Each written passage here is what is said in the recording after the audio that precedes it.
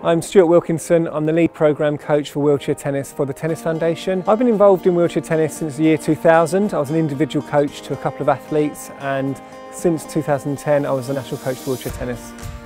The profile recently has become massive. For us, the focal point was London 2012, where spectators came and we had packed crowds, and then we've actually got Grand Slam access, so we're now at Wimbledon, Roland Garros, the US Open, Australian Open.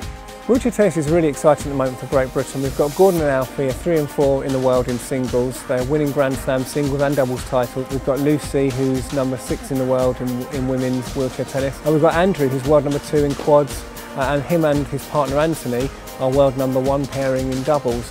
Last Wimbledon we had men's doubles, Gordon and Alfie playing in front of 1.2 million BBC viewers. So at the moment for us it's about consolidating the success and finding young new players.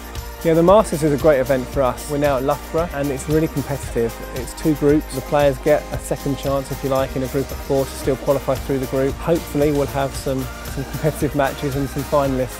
Anyone looking to get into wheelchair tennis, go on the Tennis Foundation website, and we have clubs all over the country that can provide wheelchair tennis taster sessions or programmes. They can get in contact with us and we'll find them a place to play. If we can get them playing, then that gives them the chance to play on the big stage in a number of years to come.